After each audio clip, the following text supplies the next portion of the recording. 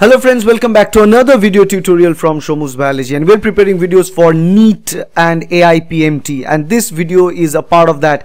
So structural organization in animals. If you want to remember structural organization of animals under 10 minutes, the complete chapter, important information of this chapter that you need to recall and remember so that you can answer some informative questions in NEET and AIPMT, then this video is just for you. Okay, so we are going to talk about all these different types of structural organization in animal sequences, and we're going to talk about that. So let us begin with, let's take a color and let's begin with this chapter.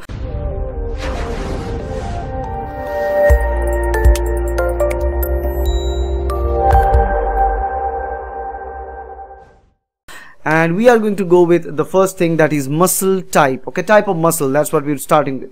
So type of muscle, SSC exam. The easy way to remember types of muscle is SSC exam. We all know about it. School Service Commission exam. SSC, S for skeletal, S for smooth, and C for cardiac muscle.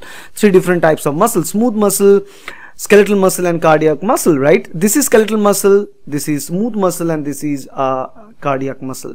All these three types are different. They have different types of approach, they have different presence of nucleus in different locations, and their functions are always different. But what we need to know is the three types of muscles that are present. Then we go to the second type, which is epithelial tissue, and there are a lot of different types of epithelial tissue, and it becomes really hard for you to remember that. That's why we come up with a very simple mnemonic, very simple sentence: SC and GCC computer tag along. So there are, let's say, two different companies of computers, SC computers and GCC computers.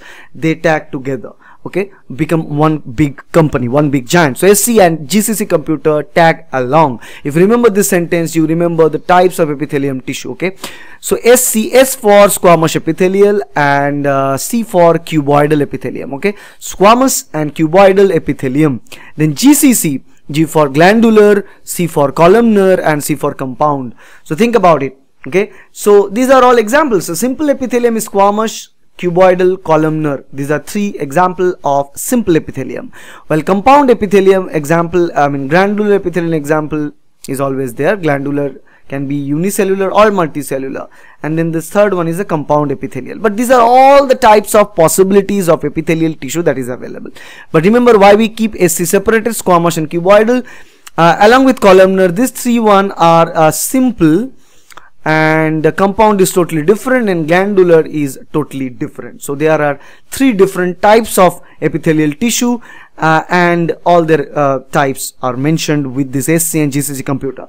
And the third here sentence, a third word, tag, remains. Tag: T for tight junction, A for adherent junction, and G for gap junction. This is a part of cell junction types. Normally cell junctions, where they are present when two cells connect with each other. There are tight junctions, there are adhering junctions, and there are gap junctions. So let's say this is how they look like. You know, this is a gap junctions that is connecting two cells, and this is a this is adhering junction, and this is some tight junctions. Okay, so this is also known as intercellular junction, and there are three types: tag, T for tight junction, A for adhering junction made up with any kind of adherence molecules, and then G for gap junction. Then we are looking at the connective tissue, the diversified classes of connective tissue. Types of connective tissue mnemonics, the easy way to remember that is LSD. L for loose connective tissue, S for specialized connective tissue, and D for dense connective tissue. Loose, specialized, and dense connective tissue. Okay, these are the three types. Example of connective tissue, and the other way to remember that, you know, even some example. So these are the types of connective tissue. LSD. Okay, LSD is this type of drug that gets people crazy all about it. So LSD, L for loose connective tissue, S for specialized connective tissue, and D for dense connective tissue. But what are the example of connective tissue? You can clearly see cartilage, blood, bone, adipose. How to remember that in a sequence? Then look at this particular sentence: Aditi arranged car for Bob. Aditi arranged a car for Bob. So Aditi, ADI, AD for adipose tissue, AR is for areolar tissue, CR, car for cartilage, BO for bone, and last capital B is for the blood. So adipose tissue, areolar tissue, cartilages, bones and blood, example of connective tissue. Now we are going to see the cockroach mouth part, which is also present, and I believe that the question sometimes asks from this part and you get really confused to answer that, because you need to remember a lot of things. So how to remember the different mouth parts of cockroach? The easy way to remember that, the easy crazy sentence, that is Mala created He-Man in the lab. So Mala is an Indian girl and she created He-Man in the lab. So Mala created He-Man in the lab. Mala, MA for maxilla, LA for labium, and H, He-Man's H for hypopharynx, man for mandible, and lab for labrum. So maxilla, labium, hypopharynx, mandible and labrum. These are the different parts of cockroach mouth. Okay, so think about it. If you look at this, you can easily find it out. Start from maxilla, then labium, then so two maxilla set, you can see one labium there, then we have one hypopharynx, two mandibles and one labrum. Okay, so this is how they are present. So there are only for maxilla this is 2, and for mandible there is 2. Rest of these things are 1, 1 and 1.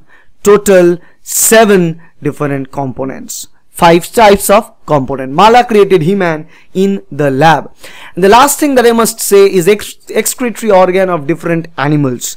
And they have asked a lot of questions from this in NEET, in AIPMT, and also during your class 11 exams. So excretory organ of different animals, how to remember that? Komal eats noodles from kitchen. If you remember that, Komal eats noodles from kitchen, you can easily understand the excretory organs of different animals. Okay, so Komal, CO, you know Komal normally comes with K, but we write it with C for the purpose. So Komal, CO for cockroach, and MAL is Malpighian tubule. So cockroach's excretory organ is Malpighian tubule. Okay, then it's eats, EA is for earthworm, starts with EA, earthworm, and N for nephridia. So earthworm's excretory organ is nephridia.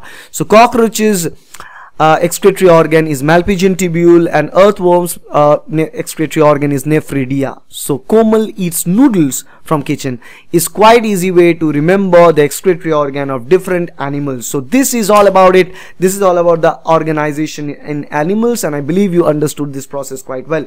If you like this video, please hit the like button, share this video with your friends who are preparing for NEET and AIPMT. I believe if you subscribe, you're going to get tons of this video for every single NEET, every single NCERT chapter, so that you can remember that in just a blink of a second. So that's all for today. Click the subscribe button, click the like button, and share this as much as you can. Thank you. Bye.